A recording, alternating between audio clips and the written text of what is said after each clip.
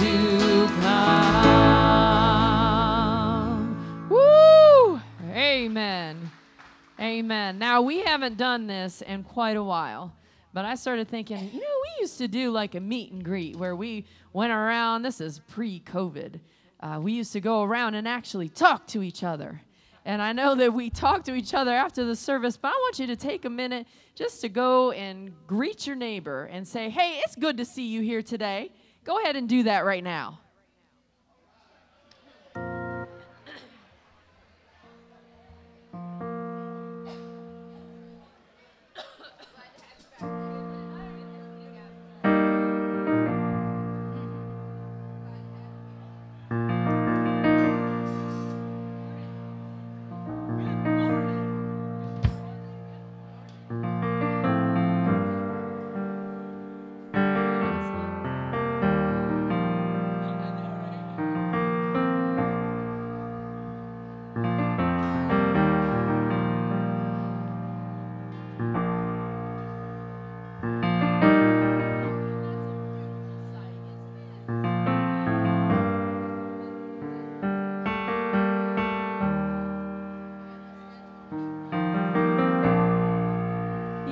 That's such a beautiful sight. Woo!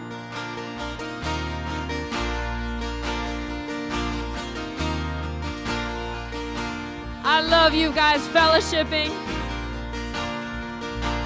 We're going to keep worshiping today.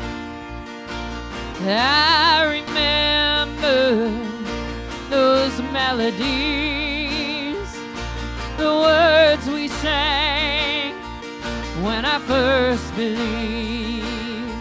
Songs of redemption, stories of hope, heaven awakened inside my soul. In Christ alone, my solid ground, amazing grace, how sweet the sound on that rugged cross. Jesus paid it all because he lives. This is my song. Woo! He's like a river, love so divine. Those words kept singing through the darkest night. Sweet hymns of freedom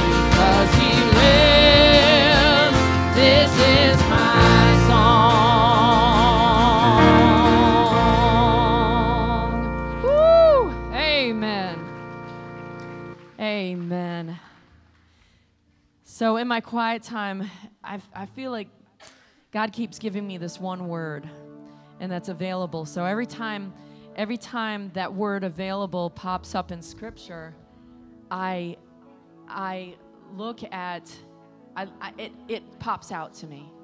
So I was reading in Jeremiah 29:11, and God, and usually what I'll do is read, verse 10, 11, 12, 13, and just get a context for what's going on around it. And in Jeremiah 29:13, I wrote this down. It says, when you seek me in prayer and worship, this is what we're doing today. When you seek me in prayer and worship, you will find me available. You will find me, this is God, you will find God available to you if you seek him with all your heart and your soul. If you seek him with all your heart and your soul. When you seek me in prayer and worship, you will find me available to you if you seek me with all your heart and soul.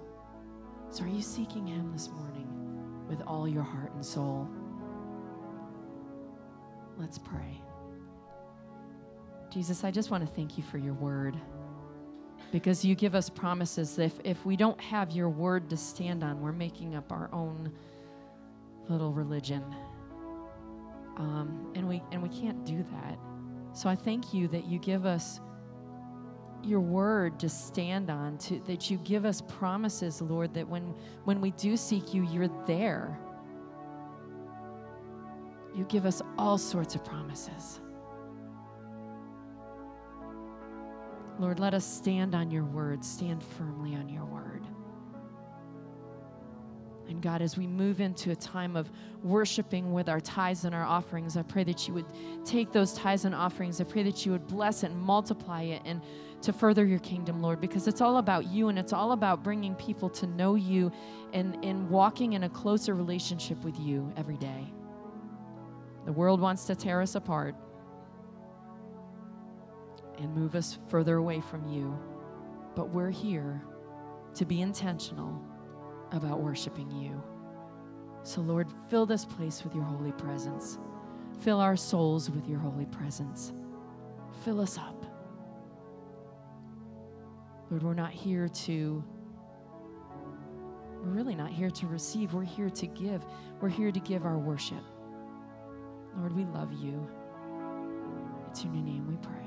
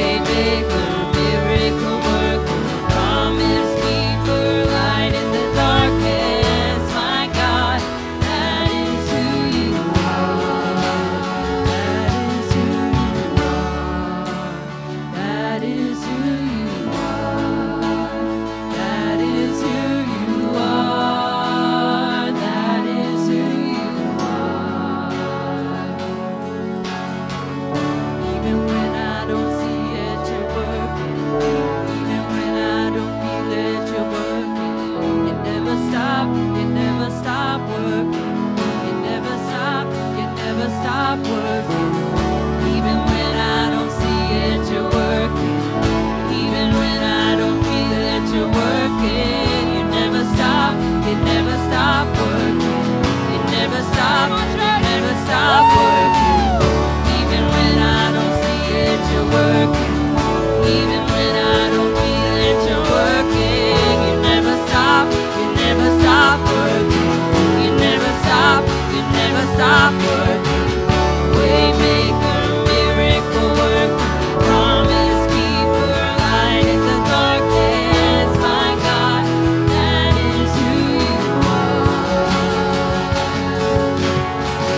Waymaker, miracle worker, promise keeper, light in the darkness, my God, that is who you are. That is who you are. That is who you are. That is who you are. That is who you are. Woo! Amen. Amen. Lord, we clap because that is who you are. You are a way maker. You are a miracle worker, Lord. And in every single life, if we just look, you're working. If we would just look, if we would just focus our eyes on you, Lord, we would see you. Thank you, Jesus. Thank you that you don't leave us alone. You love your creation. So, Lord, I pray that you would wrap your arms around us today. Love on us today. God, we love you so much. I want to lift up our pastor. I pray that you would put a special anointing on him, on his lips as he brings a message from you, Lord. Make us a sponge just to soak up that every drop, Lord. Everything, the thing that we need to hear, let us hear it. And let us walk away changed and filled up. God, we love you and we praise you. It's in your holy name we pray. Amen. You may be seated. Oh, I don't know about you, but that's powerful. Powerful. Good stuff. Okay, got a little feedback, a little echo here, guys. Oh, it's good to be with you today. Good to be back at Salem and be here to worship and praise God. I look out over this crowd, and I thank God for this opportunity to bring His Word to you so that we can be together. I want to begin with a prayer, and then we're going to begin our time of worship. So let's pray. Gracious God, thank you, Lord, for this opportunity. Thank you for the time that you've given to us, Lord. We thank you for all the many blessings, and we thank you that we are here today, Lord. I pray that the words that I say, that will be words that we need to hear as your children, Lord. Open our hearts, open our minds in the name of Christ. Amen. Amen. All right, again, I want to welcome you and those who are joining us online. I tell you, that is the great thing, online service. I got to watch Colin, and hear him and listen to our praise band online, and that was a blessing coming down the mountain, so I appreciate that. And I'm glad you're joining us online. This morning, I'm actually following the lectionary series, if you keep up with lectionary. If you don't, I'm coming from the Gospel of Matthew, which is the 10th chapter, verses 24 through 39. Excuse me just a moment, okay? All right, hold on there just a minute. Going a little fast. Okay, now I want to be truthful with you this morning, okay? If you're familiar with this passage, it's a very troubling passage of Scripture, okay? Now, when I first read the lectionary, I always start with my sermons. I read through the lectionary, and then I ask God to show me a line. I didn't want to preach this, okay? I didn't want to preach this message because it's a message that I don't like. I don't like it. You know why?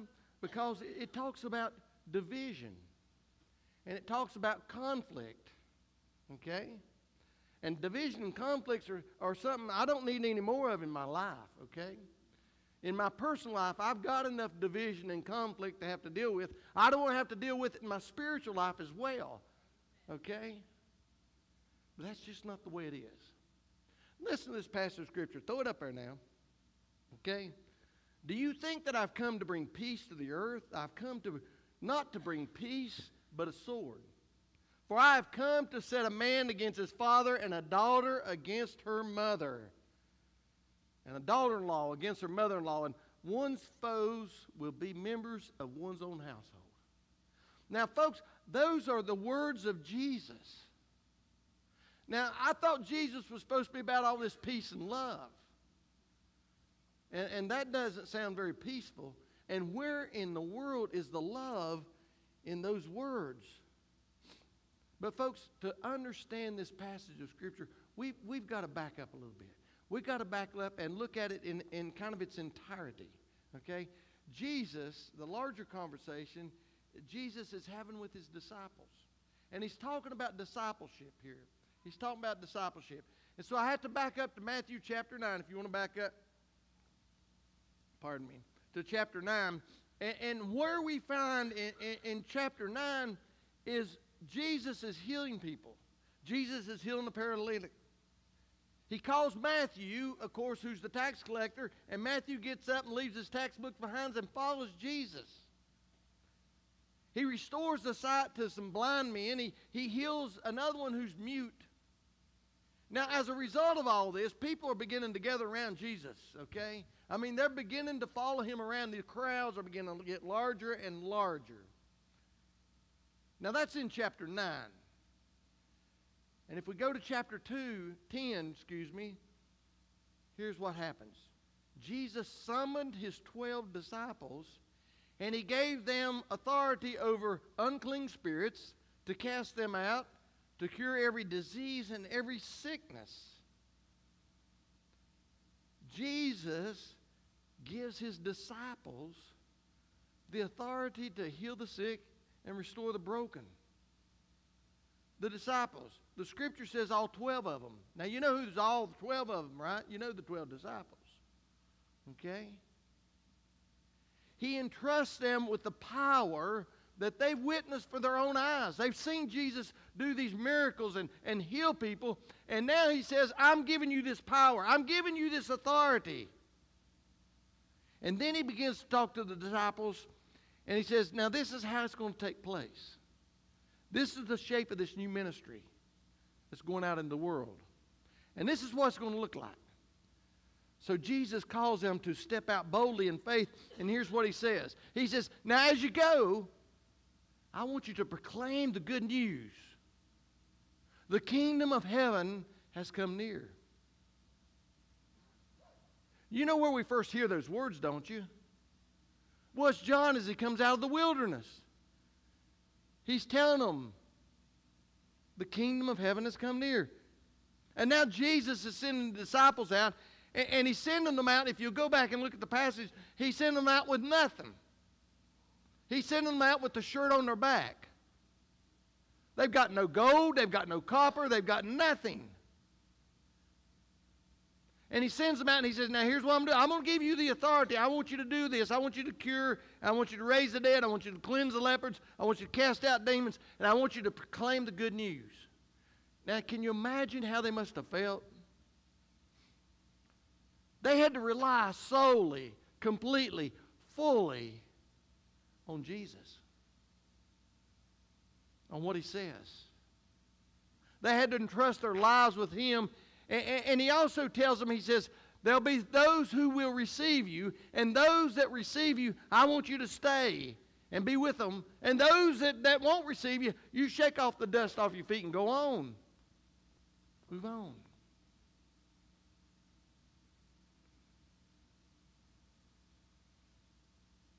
Jesus warns them that you're also going to be attacked. You're going to be attacked for what you believe and what you say. Jesus says these words. He says, listen, see, I'm sending you out as sheep, like sheep, into the midst of wolves. Can you imagine that scene? So he says, listen to me. I want you to be wise as serpents, and I want you to be innocent as doves. He says, beware of them. For they're going to hand you over to councils. They're going to flog you in their synagogues. And you're going to be dragged before governors and kings because of me. Because of me. As a testimony to them and the Gentiles. Now Jesus is sharing with them what's going to take place. He's going to tell them what's happening in the future. What'll happen. But suddenly, this trip that seemed like, oh man, this is great. All of a sudden, this trip's beginning to take on a little bit of a different appearance, isn't it? You see, they're going to have to begin to question. Am I going to be, will I do this? Can I do this? Do I even want to do this? All these things. They're going to be persecuted. They're going to have to endure suffering. Simply because what they did and what they shared. See, it clearly shows us that the world that we live in, this world has always struggled with the good news message. Has always struggled with Jesus. I mean, why is that message so difficult to receive? Why is it so difficult for us to accept the message, the good news message? Why? You know, the scriptures tell us that there were crowds. We read the story of 5,000 men on the hill, not counting the women and children. Crowds around Jesus. What were they there for? What are many gather around Jesus for? The benefits, folks. The benefits. But they want the benefits without what really truly comes with discipleship. And what comes with the discipleship is conflict, is persecution, is suffering. That's what Jesus is saying. For those in the world that we live in, there are some that are just going to flat out say, I don't want to hear any of that. Don't talk to me about Jesus. I don't want to hear it. They're going to reject it immediately and walk away. And then there's others that's going to hear the word and hear the good news message. And you know what we're going to do with it? We're going to wrestle with it. We struggle with it. To understand. To comprehend. That's what we do with it. We wrestle it. What does it mean to live in the teachings and the ways of Christ? What does it mean to be a disciple of Christ? And we struggle with that. And how do we live it in our lives? And how do we live it in the world that we live in? I want to move on to our passage. Jesus then says these words. He says, a disciple is not above the teacher, nor a slave above the master. It is enough for the disciple to be like the teacher and the slave to be like the master. Now, there's two words there that you understand that's used. Jesus uses teacher and master. Teacher and master. And when you go back and look, the question becomes, well, who is your teacher? And the other question is, who is your master? Okay? That's a question that we have to constantly continue to ask ourselves. Who is our teacher and who is our master? You see, the disciples, we'll go back to the passage where Jesus sends them out. The disciples, they had no power. They had no authority. They couldn't do anything on their own. That power was given to them from the Master. From Jesus, He gave them that power. And the words that those disciples spoke, that good news message that they brought to the world, where did that come from? It came from the teacher. Jesus' words. Jesus taught them. Now listen to me. The power that lies within the church, the Christian church today, where is that power? Folks, it's not among the people. The power is not among the people. The power is from the Master. From Christ alone. That's where we stand. All other ground is sinking sand. And the teachings that we share are not your teachings, or they're not my teachings, but that which we take from Jesus, His words.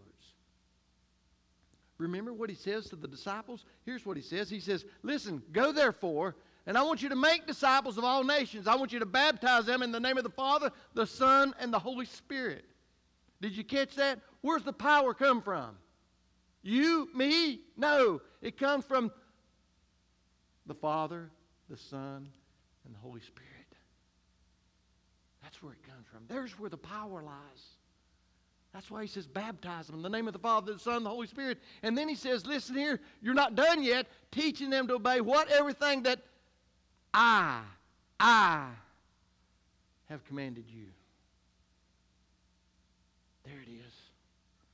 As disciples of Christ, we are called to share and to teach not my ways, not your ways, but the ways of Christ. The ways of Christ.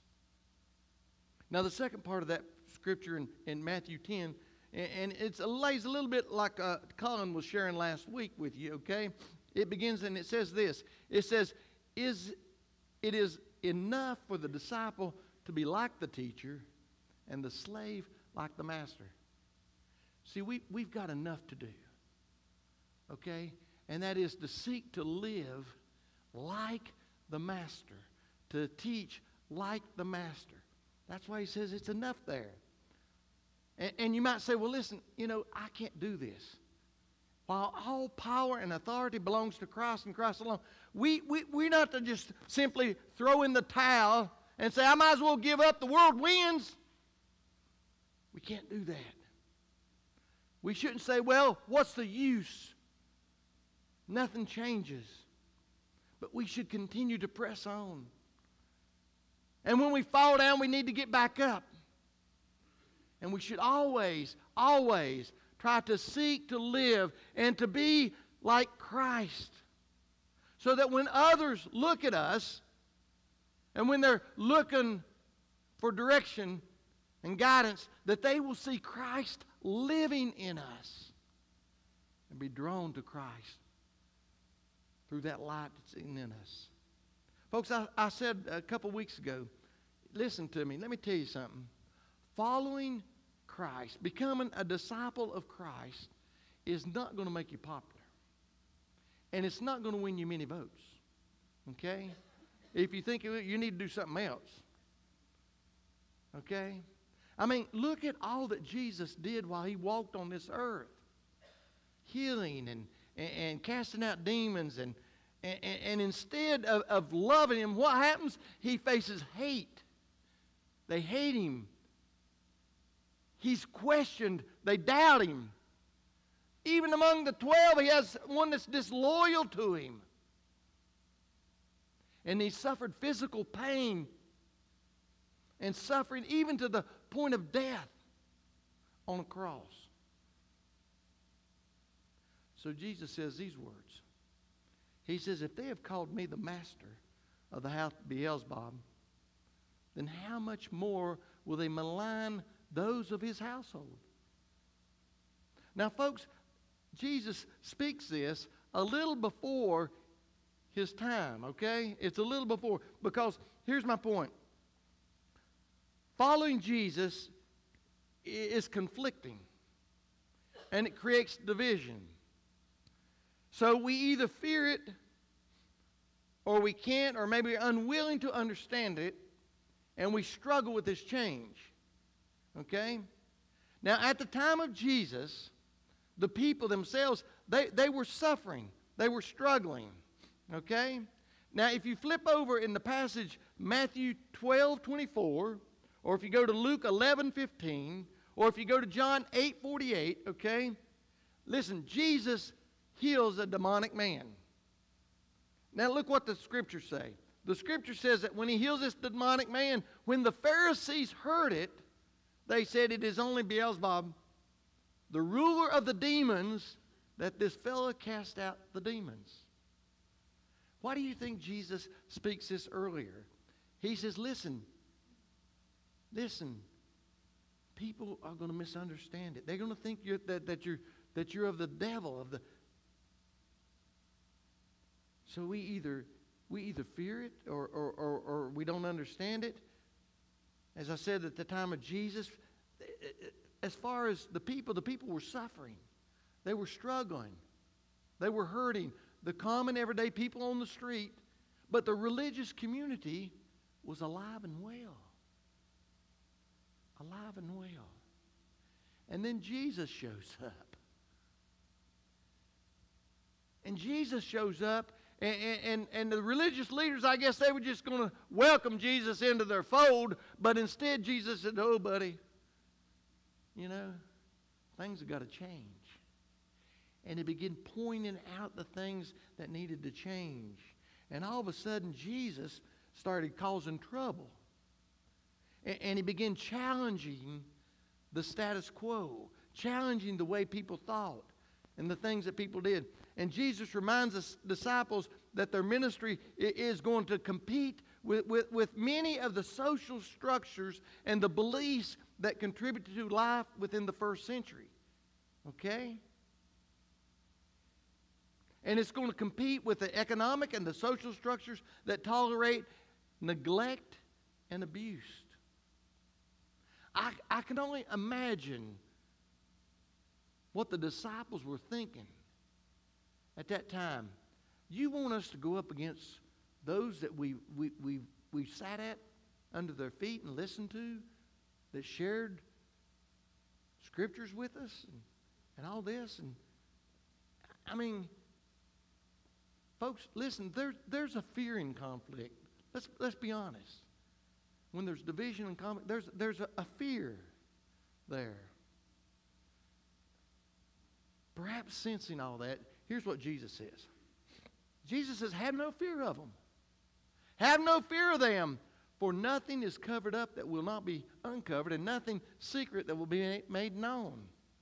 Now what I say to you in the dark, tell in the light, and what you hear whispered, proclaim from the housetops." Now, listen, Jesus is talking about something that's about to come about. Okay, that will, a future tense, if you would. You see? Jesus, you remember, as I shared with you, he was regarded as a teacher, as a master, as a rabbi, as one who taught with authority.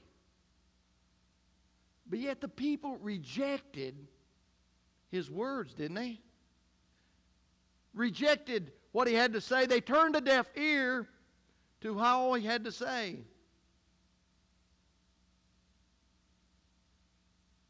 But then if you go to the crucifixion, as he hung there and he cried out that last thing and said, "It is finished," there's a centurion at the foot of the cross. And he speaks these words and he says, listen, he says, surely, this is a righteous man, not deserving mercy. The truth came out, did it not? Now flip over to Acts. Flip over to Acts. Okay? And what happens? Peter stands up and does he say, "Folks, listen, hear the way"? No, he tells them like it is. You crucified him. You beat him. You nailed him to a cross. And 3 days later, he rose again. He spoke the truth. And because he spoke the truth, there were thousands whose eyes were opened and their ears were opened and they heard the truth and they come to follow Jesus Christ as their Lord. Listen, let me continue here. It says this. It says, "Do not fear those who kill the body but cannot kill the soul. Rather fear him who can destroy both the soul and the body in hell." Those are not my words. Listen to me. Jesus is talking about persecution. He's talking about the pain, the suffering that they're going to face. He's telling his disciples. Okay? But Jesus reminds them, he says, don't fear that. Okay? Here's what he says. When he said but fear the one who can destroy both the body and the soul. Okay? Take that fear and change that word to respect and honor and trust. Put in there what you want to, okay? Those who can both destroy the soul. Put your faith in the one. You got to decide. Discipleship, listen, folks, let me tell you something. Discipleship is not for the faint of heart. It's not. I'm sorry. But look what Jesus says. Listen to him. He says, are not 2 sparrows sold for a penny? Yet not one of them will fall to the ground apart from your Father. Now think about that. Let's go on to the next one. It says, even the hairs of your head are all counted. And so do not be afraid. You are of more value than these sparrows. Do you understand what he's saying? He's saying, listen, you're going to face this persecution. People are going to hate you. They're going to say all kinds of things about you.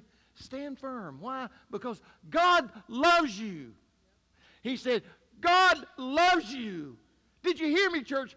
God loves you. And you are of value. And you are worth. You were created in the image of God. You were given the very breath of God and brought to life. So believe and trust and know that no matter what you go through, no matter what you have to endure, yes, God knows your struggles. God knows and cares what you've been through and where you're going. And you hold a great value in God's eyes. Jesus then says these words. He says, everyone therefore who acknowledges me before others, I also will acknowledge before my Father in heaven. But whoever denies me before others, I also will deny before my Father in heaven. Do I need to explain that? Huh? Yeah. Listen, folks, we acknowledge Christ by what we say, by what we do, by what others see. The question becomes, does our lives reveal to others the love of Christ? Now think about that. You've read it. Christ loved us while we were yet sinners, proving God's love toward us. Okay? The words that we say, the way that we act. What about that? Now here's where it's going to begin to get a little difficult for us, okay? And I don't know. I don't know if the crowd listened to these words and maybe they begin to fall away. That's kind of in my mind. I see the closer Jesus got to the cross, the fewer and the fewer and the fewer followed him. Huh? Yeah. They didn't want to know that. I don't want to know that conflict. I don't want none of that problems. But here's what Jesus says. Jesus says, do not think, again, this is what I read in the beginning, do not think I've come priest to the earth. I've not come to bring peace, but a sword. For I've come to set a man against his father, a daughter against the mother, a daughter-in-law against her mother-in-law, and one's foes will be members of one's household. Now listen, he goes on, he says, whoever loves father or mother more than me is not worthy of me, and whoever loves son or daughter more than me is not worthy of me. Wow. And whoever does not take up the cross and follow me is not worthy of me. What's he saying? Listen, I want my children to love me. I don't like disagreements in my family. I want my grandchildren to love me. I don't want disagreements and conflict with my grandchildren. Okay? But I've got to die to myself. That's what he's saying. When you take up the cross, you die to yourself. And you live for Christ. You're born again. Yeah. And Jesus is telling us, he said, listen, this is hard to hear. This good news is hard to hear. And it's hard to apply. And it's not what everyone is willing to hear. Now listen to me very carefully. We don't stop loving them. Okay? We continue to love. Let me tell you something. Go back, remember there was 2 criminals on the cross? Jesus loved them. God loved them. Loved them and loved them and loved them. And the one turned and said, remember me. And I believe that today he was with the one that says, this day you will be with me in paradise. God doesn't give up on us, does he? He loves us in spite of who we are, our ugliness. Yeah. That good news is hard to hear sometimes. And even some of those closest to us, even those that we share the same blood, the same genes with. Okay? It's hard. This message is going to divide families as well as friends. I mean, look at Jesus. Look at Jesus. He begins his ministry. He comes into town, and what do? They welcome. Hometown boy makes good. They say, hey, come on up here and read from these scrolls. And he goes up and he reads from the scrolls. And after he reads from the scrolls, what does he do? He proclaims the message. And what happens? Well, they didn't welcome him. The scripture says they got angry and mad about it, and they drove him out of the synagogue, and they tried to get him to the top of the hill and throw him off a cliff to kill him. Yeah. Yeah. Now, earlier I shared to you that you know, when we stand with Christ, it's not going to, even with our family. Jesus, remember I told you he was accused of being demonic, of being the devil. And in the Gospel of Mark 3:21, okay, they come to Jesus' family and they say, you need to restrain him. Why? For people were saying that he's gone out of his mind. They sent his family, his brothers, his sisters, to restrain him, put him away. Listen to me. Are you willing to face such conflict? Are you willing to face that today? Listen, our reading today, it reminds us that this discipleship journey is a journey of faith that shapes and transforms our lives. Okay? I can't change you. There's nothing that I can say, there's nothing that I can do that can change you. Okay? Only God, through his Son Jesus Christ, can change a person. And he says that if we'll open ourselves up to him, that he will transform us. We will be born anew, born again. Yeah. A discipleship of Christ, it's not a job or occupation. Okay? It's not a 9-to-5 job. It is who we are as Christians. Now, for those first disciples, as they prepared to make their journey into the world, Jesus offered them this wise advice, and he reminded them that they couldn't pick and choose who was worthy. He sends them out to the world, doesn't he? So again, when we consider the social and political trends that shape our world, I think this reading has much to say. You know, and I've said it in so many different occasions, the church must be the voice. It's not a building, it's not a structure. It's the disciples of Christ. We proclaim that the kingdom is near to those who need to hear that message. We're called to give consideration to the poor and the needy, the neglected, the isolated. And it doesn't matter who they are, their nationality, religious convictions, or their income. We are called to stand firm even when it is costly. Yes, there's going to be divisions. Divisions in our family, in our church, and in our nation. Now listen, our reading in Matthew, the scripture passage actually ends with this. And here's what Jesus says. He says, those who find their life will lose it. And those who lose their life for my sake will find it. Now, mull over that just a minute. Those who find their life will lose it. The life that Jesus is referring to there is those who take up the cross to become disciples of Christ. You remember the words of Jesus, don't you? What does he say? I'm the way. I'm the truth. I am the life. Okay? When we take up our cross, it means when we die to self and we live for Christ. There is no life without Christ. There's only an existence. Now, Jesus continues, of course, and he says, those who find their life in Christ will lose it. Yeah. What's he talking about?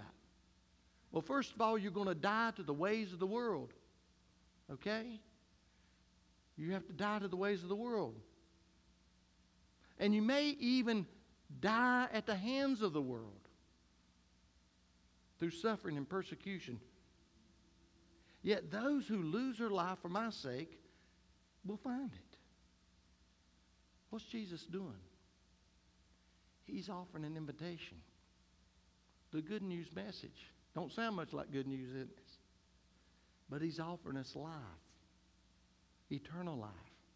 So when we die to self, we will rise again in him who gives us eternal life. We will be born again. And I want to finish reading this passage a little further down. It's actually 40 through 42. And here's what it says. This is how we are to be.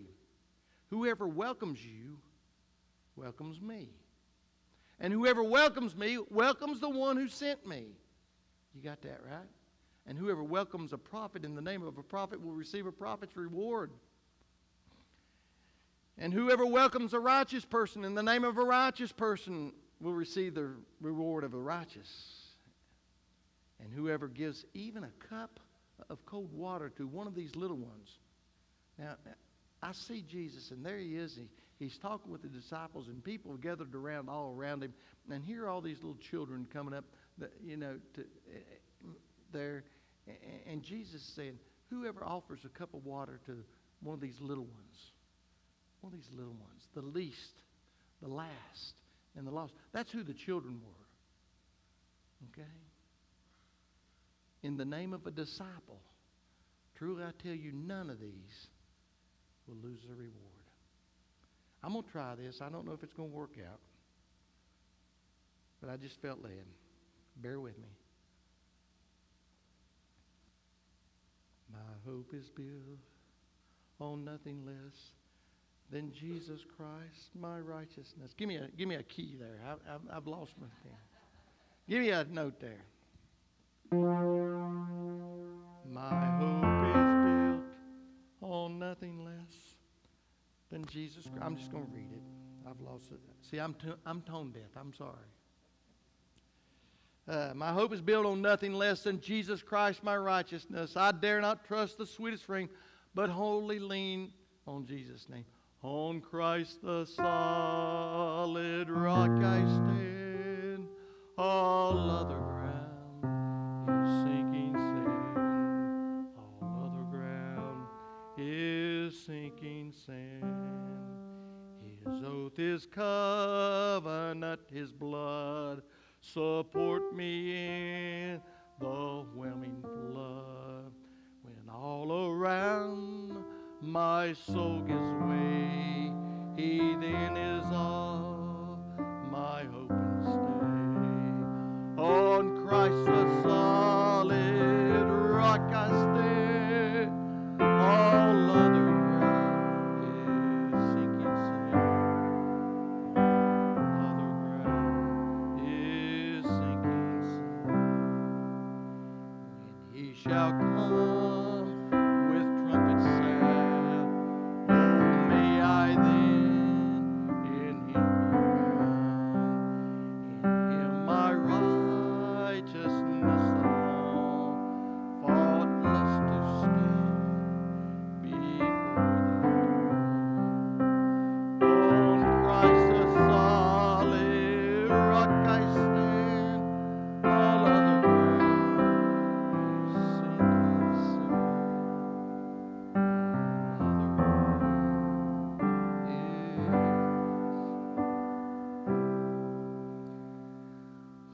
day comes, pray that I will stand with Him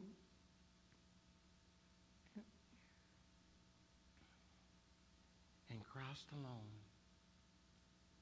my solid rock. Let's pray. Oh, loving God,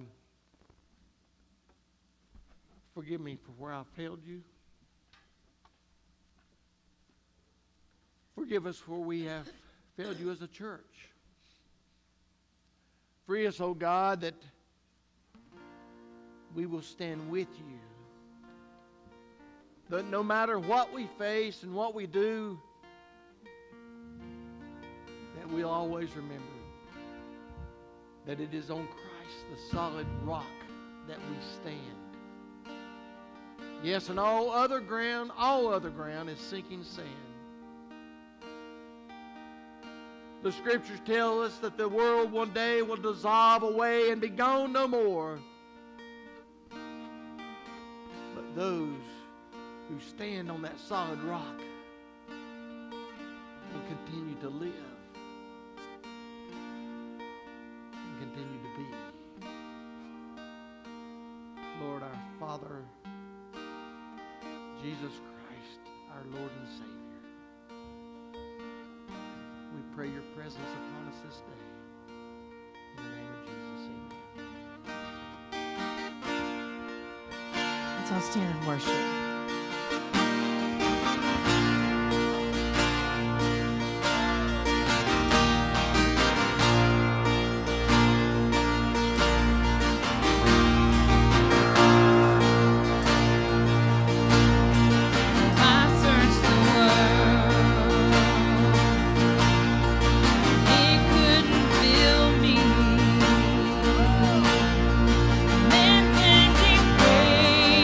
Treasures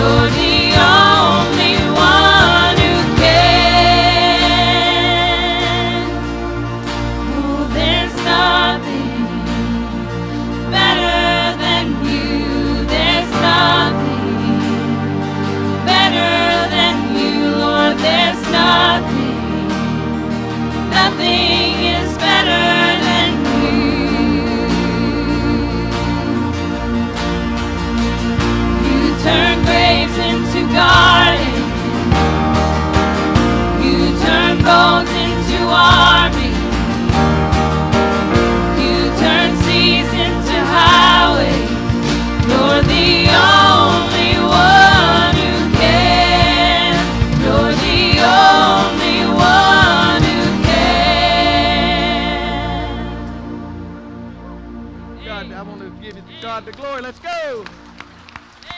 Yeah, now may the grace of the Lord Jesus Christ and the love of God and the communion of the Holy Spirit go with you in the name of Christ. Amen. You turn grace into God.